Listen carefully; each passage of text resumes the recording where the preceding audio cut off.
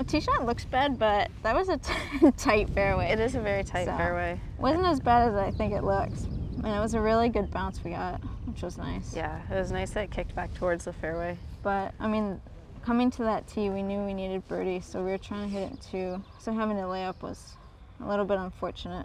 Yeah, but we knew we could still get birdie that way. We just needed to hit a good layup and a good wedge shot. It wasn't exactly the wedge shot I wanted either, but the slope brought it in really nice. And it gave us a nice uphill putt. Yeah. And that's all you want, is a chance to make a putt to win a major. Yeah. That was like the best feeling ever, right there, when that finally dropped.